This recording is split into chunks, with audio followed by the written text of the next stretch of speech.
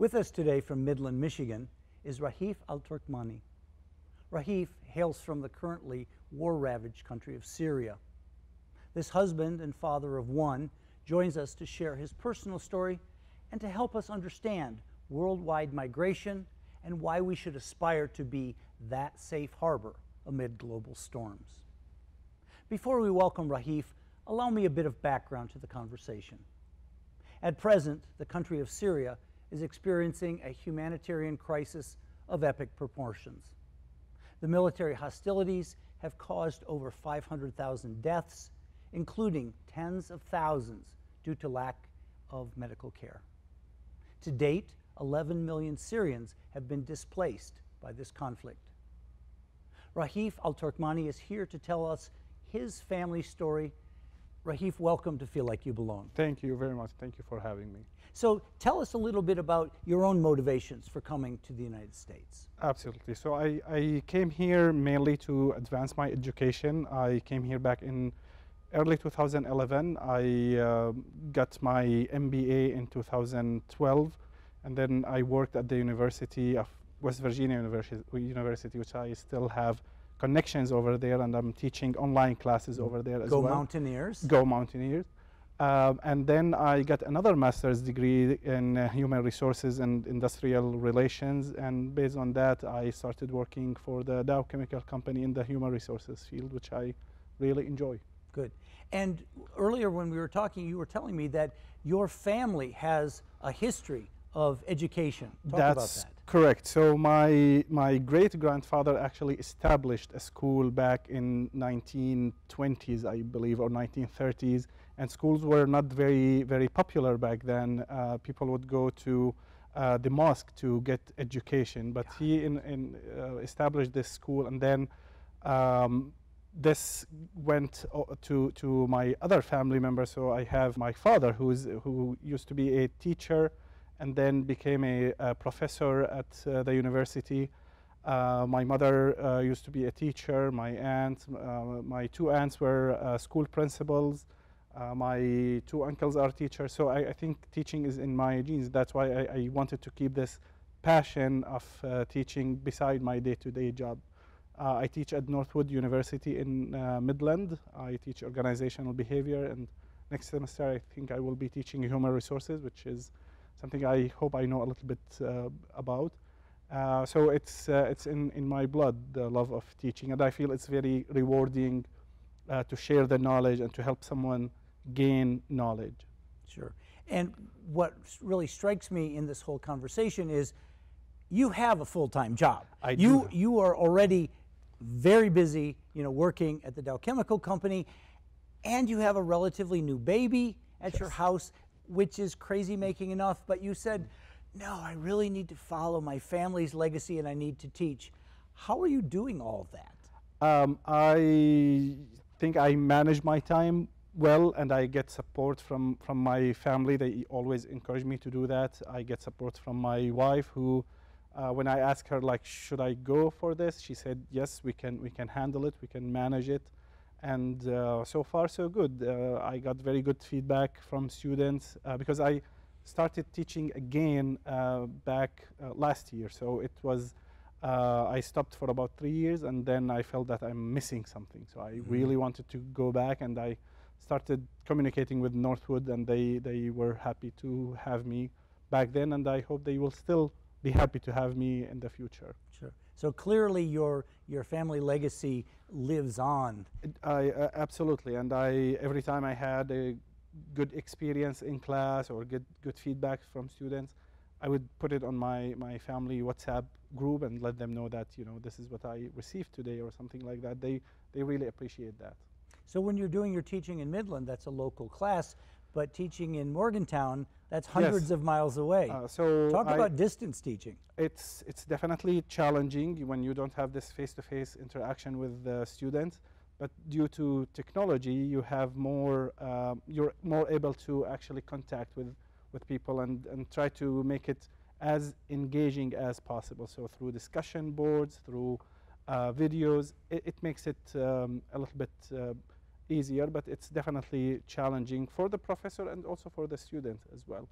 But the students have been doing well, and I did not.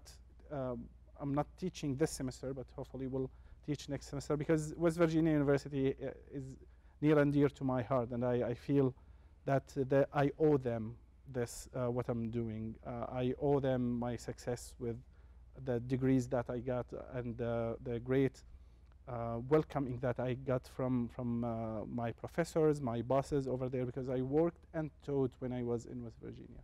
So how long did you live in Morgantown? I lived for about 4 years, and I still have family members over there. I still have friends. I still visit there every now and then. I would go there and see my friends and family over there. Fantastic. Yeah. And you also need to give a big shout out in your personal and professional development to your mom. Talk about your mom. She's one of the sweetest ladies that you can meet.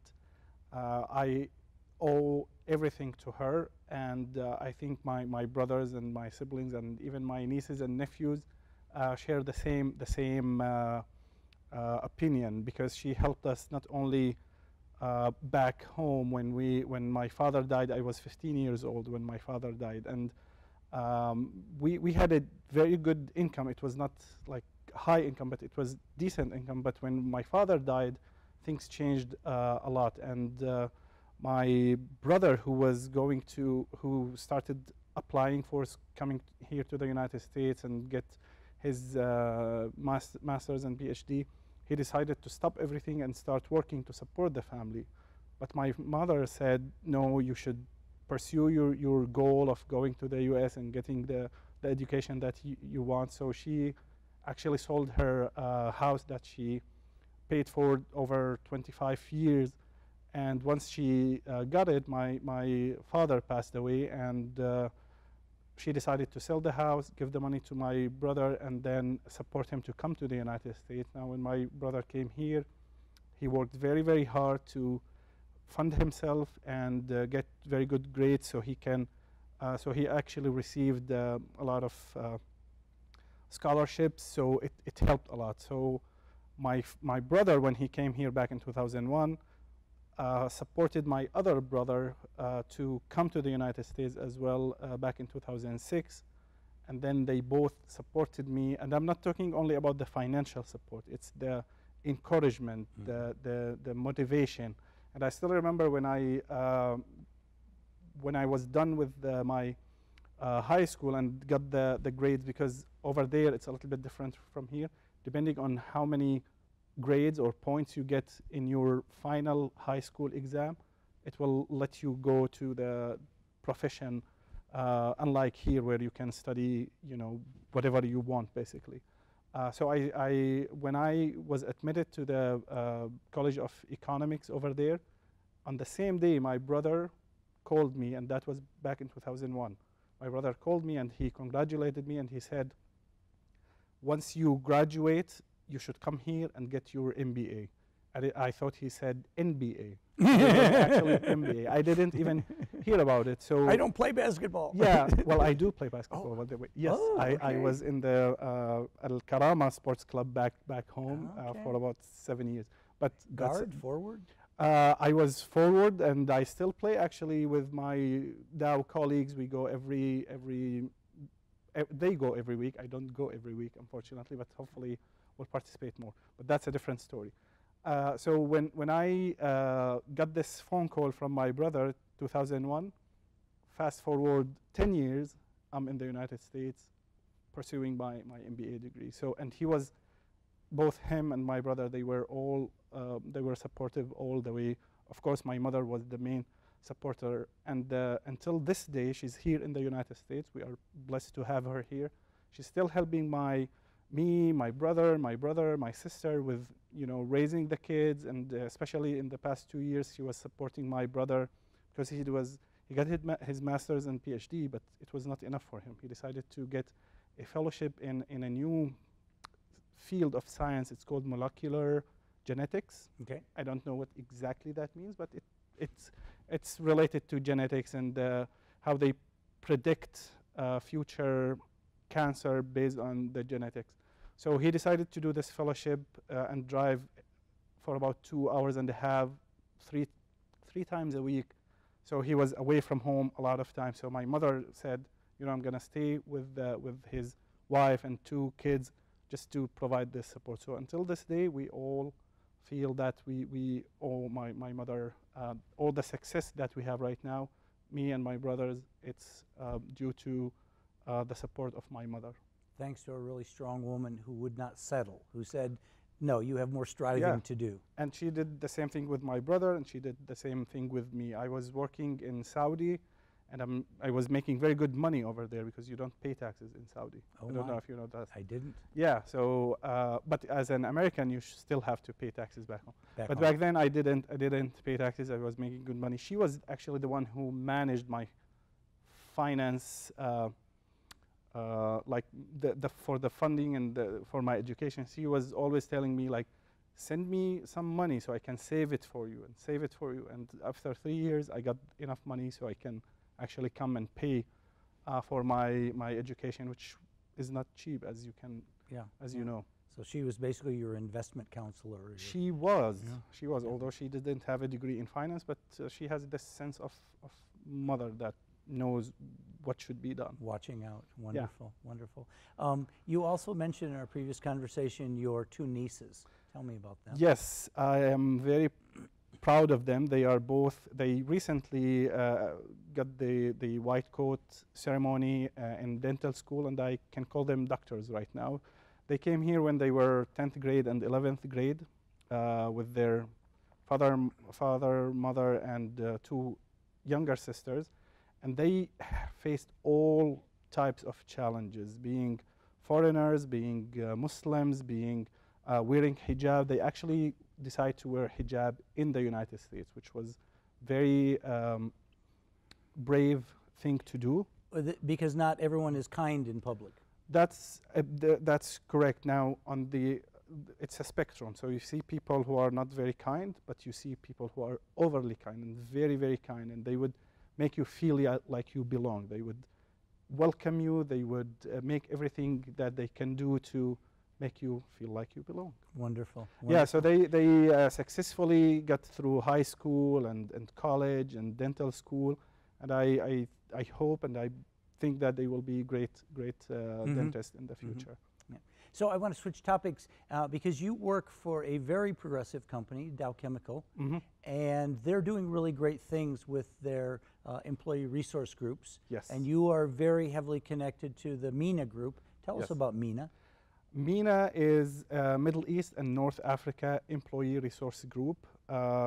It's a group of people who have either MENA descent, like myself, or they have interest in MENA region. They like the region, they like the food, they like the music. Or maybe they're working there or have some of them weekly conference calls there. Correct, and some of them actually worked there for about 3-4 years and came back and they wanted to stay connected with the region. Some of them, of the participants of the group, they just want to learn more about it because Dow has a good presence over there. They have big projects going on over there, so they may prepare themselves for if they decide to go there and work for Dow in the region. So what is the purpose of an ERG? The purpose of ERG is basically a few things. One, to make people of that descent or that group feel that they belong. They share their background with other people like them. Like a support system then? Yes, so that's one aspect of it.